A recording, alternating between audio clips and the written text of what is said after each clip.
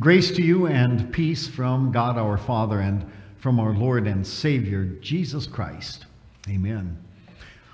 It's good to be here. It's been a few years since I was here. I look back, I think it was like 4 or 5 years is the last time I was here representing Lutheran Family Service. It's really good to be back again with you. I'm here today to thank you for the work and the support that you have given to us. The prayer support, the financial support, any type of support, using our services, however you have supported us. Thank you for that. Thank you because we are your ministry of counseling and adoption and life advocacy and workshops that we present throughout the state. We do this for you and on behalf of you. We aren't owned by the district. Actually, we're owned by you. All of the Lutheran Church Missouri Synod congregations in Iowa. So thank you. For your support. It's really good to be with you here today. I find it, really interesting what the gospel lesson or the Old Testament lesson said today, where Isaiah wrote, "Shall the potter be regarded as the clay, and the things that made say to its maker, He didn't make me, or the thing formed say of Him who formed it, He has no understanding." I read that, I thought, boy, how true that is of many people in the world today, isn't it? I mean, they think they're God, not God, not acknowledging the Creator, but the creature, thinking that they are the Creator. But then did you hear what Isaiah said as you continued to read on in the Old Testament lesson? Listen, I'll read it again. He said here, in that day, okay, this is going to happen, but in that day, the deaf will hear the words of a book. And out of their gloom and darkness, the blind will see. That's what's going to happen. That's the promises that God gives to us. The word of the book. It's got to be the Bible, doesn't it? That's where people are going to see what they hadn't seen before. Good news. People may have things turned upside down, as Isaiah said, but we want to make sure we've always got that rock and that foundation that we're standing on in our life, don't we? So, I'm going to tell you a story.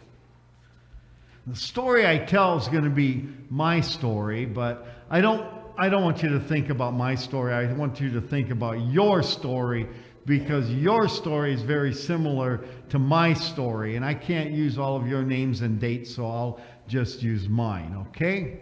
For me, my story started 71 years ago.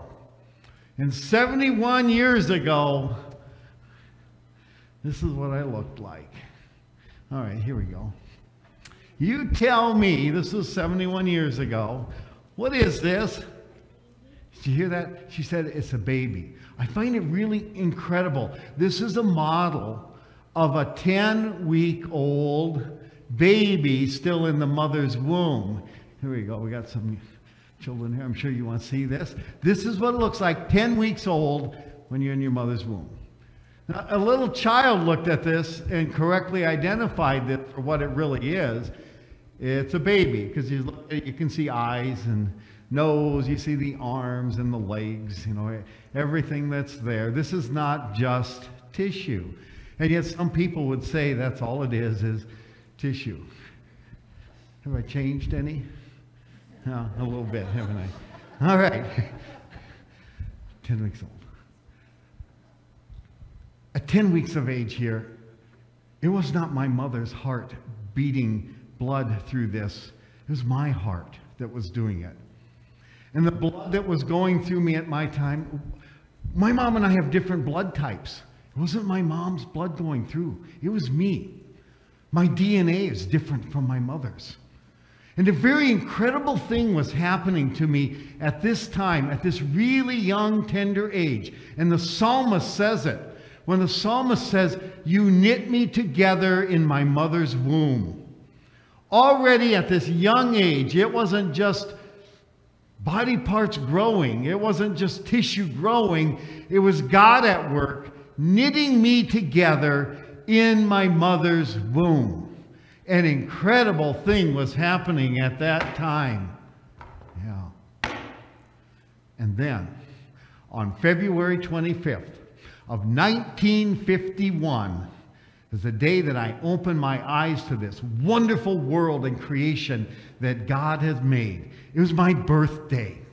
And I opened my eyes to this world and all of the things that God had made in creation. Yes, it's not perfect as it once was in the Garden of Eden, but still so many remnants of that are still here for us to have and to enjoy as God made it for us. The sights and the sounds and the smells and the tastes and the excitement of living on this earth and in this world that God made for us. I opened my eyes to that. And my mother held me. But they knew on that day, even on that day, that something else was needed for me. That even though God had been busy knitting me together in my mother's womb, as the Bible said, still I was a sinner. Because the Bible says there's not a just man on earth that doeth good and sinneth not. And the wages of sin is death. And that included for me. You know, the Bible says that, behold, I was shapen in iniquity, and in sin did my mother conceive me. So that even though God was at work knitting me together, that sin that we call original sin still was passed down even to me. And so on March 25th of 1951, my parents brought me here to the baptism font and the waters of holy baptism. And on that day, my father, who was a pastor, poured water on my head. And he said, Michael, Craig, Wolfram, I baptize you in the name of the Father and of the Son and of the Holy Spirit. And all of the people in that church in Larchwood, Iowa that day saw what happened. But what was really important is not what they saw, but what they didn't see. Because on that day and at that moment, God worked through that water and that word, and He made me His child. So although my parents brought me down the church aisle that day, their child, when they carried me out, they knew something that's very special had happened, and I was a child of God. Well, they knew that I was just a typical boy, and I really was. They moved to Mallard, Iowa then. My dad accepted a call to Trinity Lutheran Church, and so that's where I grew up. And week after week, they brought me right here. Because they knew that Sunday after Sunday, I would hear an Old Testament lesson, and an epistle lesson, and a gospel lesson.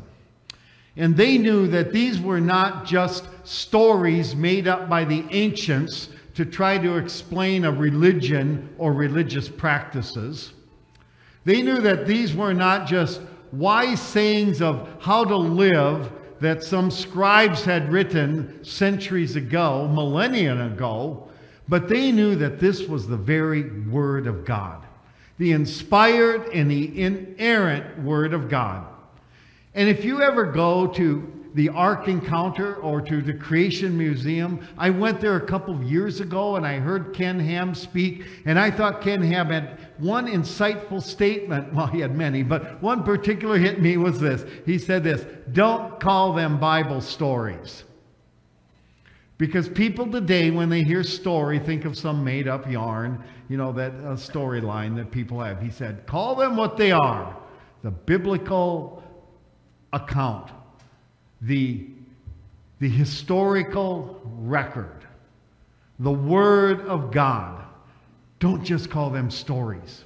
Because my parents brought me here knowing that. They knew that that faith that God created in me on that day, March 25th, 1951, was going to need to be nurtured and supported, and they knew that it would grow as the Spirit worked through the Word of God. And oh man, what years those were.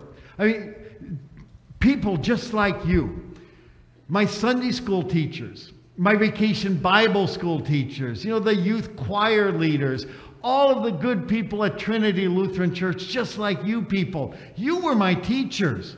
You were the one who taught that Word and helped it grow in me until my life was about to change. And that happened in the fall of 1961.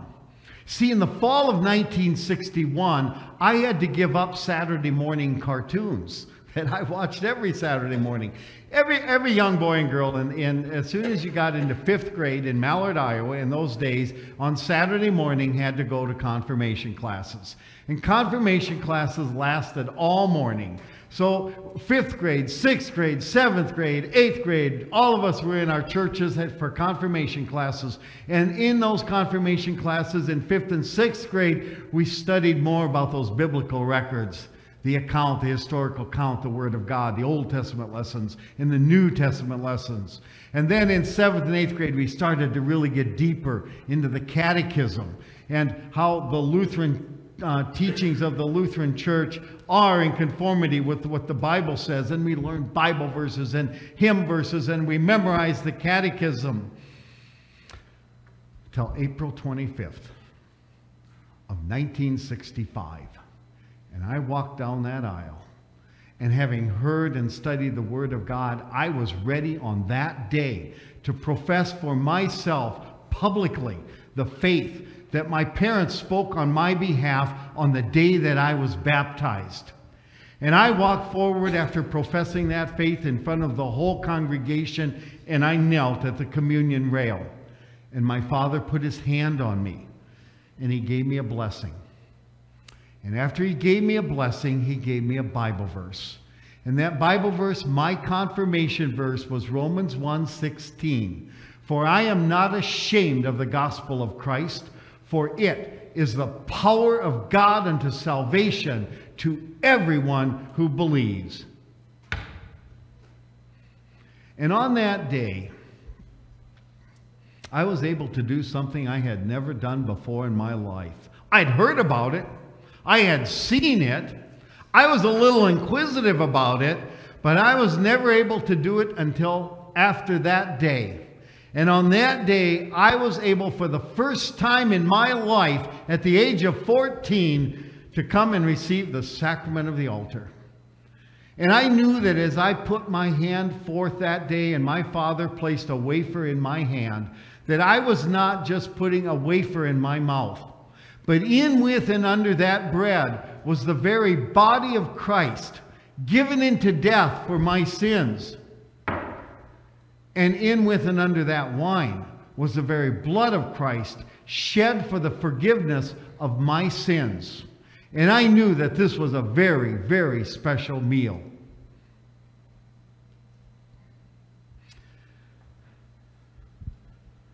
Growing up in Mallard, Iowa in the 50s and 60s was really quite an experience. I mean, in the 50s, you've seen the shows, the Leave It to Beaver, the Father Knows Best, those shows. Those weren't TV shows for us. That was life for us.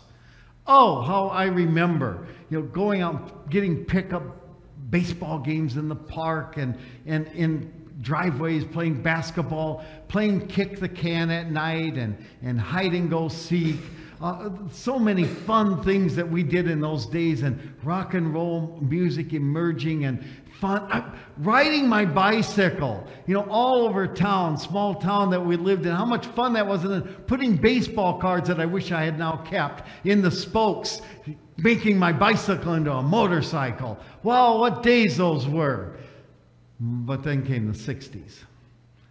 And with the 60s for me came adolescence. And those were tough days. Because in those days, we saw in our country very difficult and trying times. Assassinations of major leaders in our country. We also saw rioting in Watts, Chicago, Memphis. And those of you who can remember back to those days, wow, the racism that was prominent. And the segregation and desegregation issues that we had to deal with. And police, remember the derogatory terms that we had for police? And who can forget, don't trust anybody over the age of, those of you who are alive, remember that, 30. Those are tough days. The emergence of the hippie movement and the drug culture and the free sex culture. Oh, those are difficult days. A lot of turmoil in our land. And those are the days that I was an adolescent. And I got to tell you something. In those days, there were times I dropped that rock. But I also knew that I could come and I could receive the forgiveness of sins and receive that sacrament of the altar, even for the sins of my youth. It's about that time I started dating a young girl. I was a senior in high school at the time, and we dated through our senior year of high school and continued on through college. And on August 4th of 1973, 48 years ago, she would be with me today, but she's working part-time at Camp Okoboji. My wife, Joy, walked down the aisle. And it was on that day that we said our vows to one another and pledged to be faithful to one another for life. Probably use the same verse that you used. 1 Corinthians 13, love bears all things, believes all things, hopes all things, endures all things. Now, these three endure: faith, hope, and love, but the greatest of these is love. Yeah, we used it too. That verse that everybody seems to use, because we knew. We wanted to start our marriage here because we knew that we were really in love, but we knew that marriage is going to be more like a roller coaster. And there's going to be ups in life and there's going to be downs in life. And we were going to do this together, but we knew we needed a foundation for our marriage. And that's why we started our marriage here. And it was that day that her pastor, Pastor Rushke, and my father talked to us, put their hands upon us, blessed us, and we started our marriage life together. Well, I went off to the seminary because I believed that God was calling me to be a pastor. I mean, it's just the same thing that you did. I don't know what you did, but you looked at the abilities that you had. You looked at the opportunities that were in front of you, the doors that would open, and you followed through those, the calling that God gave to you. Maybe you went into the military. Perhaps you went to a vocational school or to a college. Maybe you just started working in a factory in town or a business. Perhaps you went on a family farm or a family business that was passed down. I don't know what you all did. But what you did was looking at the opportunities that God had and the abilities that He gave to you, and you moved into those. And through that vocation that you had, God provided for you, just like He provided for me. And you had sustenance, and He blessed you with many things as you continued into your vocation. For me, it was to be a pastor. And so it was on June 26th of 1977 that I walked down the church aisle, and I came, and again I knelt at the altar. And again my father placed his hands on me. It was my ordination Sunday. And he gave me a blessing. And he gave me a Bible verse. And that Bible verse said, take heed to yourself and to the whole church, that's you, over which the Holy Spirit has made you an overseer, to feed the church of God, which He purchased with His own blood. That's you, the ones purchased with His own blood. And so, armed with the blessings, with the Bible verses that my father had given to me for guidance for life, I went out into the ministry which God had called me. And what a career it was. Starting off in a little dual parish in South Dakota in Oneida and Agar, and then moving a rural farming community, then moving to Marcus, Iowa, another rural farming community at Peace Lutheran Church. And then I went to a suburb of Sioux City, Sergeant Bluff, where it's young, upward, mobile people, lots of kids, dynamic things going on in the community and in the church. And then I went to Des Moines, Iowa. Very interesting ministry there with a Sudanese congregation and a Laotian congregation all together with my congregation. I supervised those two pastors and a vicar, and then we had campus ministry with Drake University. At the same time, 22 of those years, I was also serving as a reserve chaplain for the United States Navy. What a career I had. Wonderful people just like you. People that I worked with. Elders and trustees and teachers and all the ingredients that are necessary to make a church work and to operate. People who have vocations outside but want to serve God inside. I retired in 2014, And then God called me to a very special ministry 6 months later, and that was with Lutheran Family Service. And I've been working with them for 6 years now. But I have to tell you something. I wasn't a perfect pastor.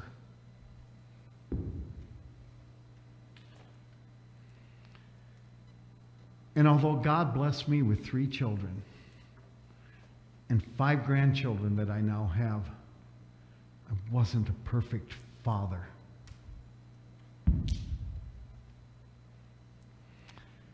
And he blessed me with a very faithful, good wife who's been at my side for 48 years, has served as my secretary at times in small congregations, the mother of my children, always there for me. Haven't always been a perfect husband. And yet in all of those times, I knew that he was there to pick me up.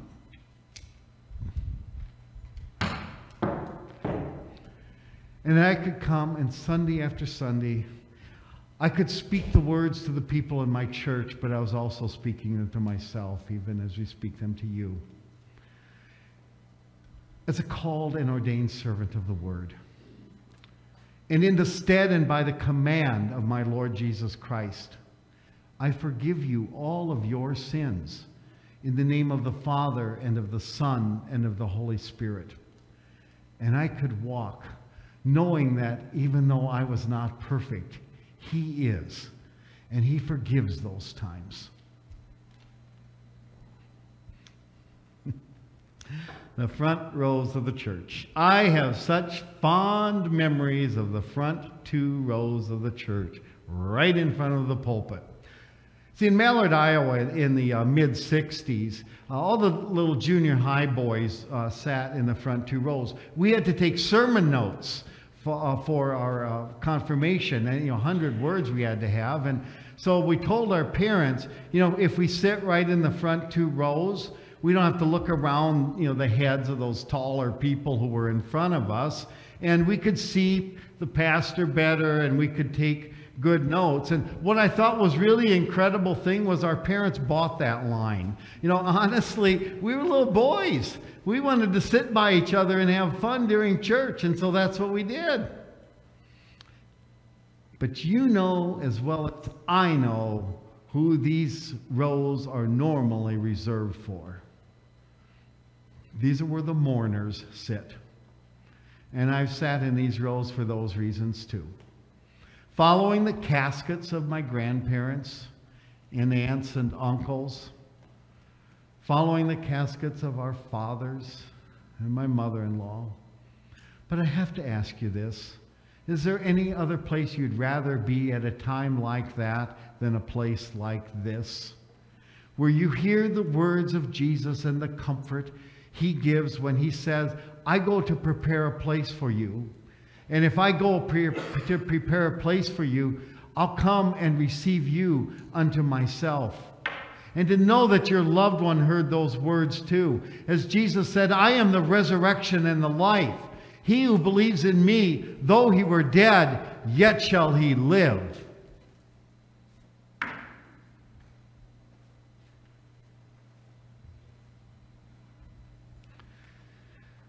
You've probably figured out by now that that story really wasn't about me, was it?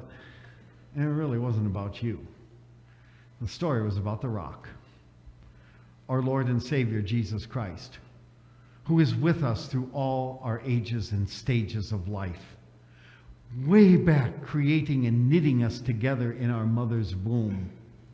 As we are born, bringing us into his kingdom through holy baptism, strengthening and nourishing us through the word and through the sacrament, with all the stuff that we face in life, until finally he takes us home to be eternally with him in heaven, in the eternal life that he has prepared for all of us. I've got more rocks in my bag. I really don't know what those rocks stand for. But one thing I know, that rock's always going to be there for me. Do you know at Lutheran Family Service, That is our mission and ministry. We have a motto that says we walk with others and are there for them just as God was there for us. And so whether it's the young woman who has the unplanned pregnancy, or the young couple that's struggling to have a child, the family issues that couples face, or families or individuals, the issues that teens have to deal with our counseling services, our adoption, our life services, our life advocacy ministries, with our congregational services programs that we have, we reach out and we walk with people who are having hard times, and we are there for them, just as God was there for us. I do want to call your attention to the insert that you received in your bulletins. It talks about our work that we do every day when you support us, what you're supporting. There's an opportunity there for you to contribute if you want financially, or to get on our mailing list or email list to find out more about what we do in the work that we do. I do encourage you to hand this in today. I find that if people take them home, they tend to put them on a shelf and forget about them, but hand them in today. Also, if you don't wish to use them, it gives us the opportunity to recycle them and use them at another congregation or church. But also to go during Bible class today, I'm going to be talking about the work that we're doing. Some incredible things are happening. Then God is blessing our work. So come down to Bible class and you'll find out more about that as well. Well, again, I thank you for the opportunity, and I thank you for the support that you give to us. And I pray that God continue to bless you in your personal life, in your journey through this life to the life that he has promised to us, and your congregation as you reach out into the community with this saving gospel and message of Jesus Christ, for the sake of him who came, who lived and died so that we might live eternally with him. And may the peace of God, which passes all understanding, keep your hearts and your minds in Christ Jesus, our Lord and Savior. Amen.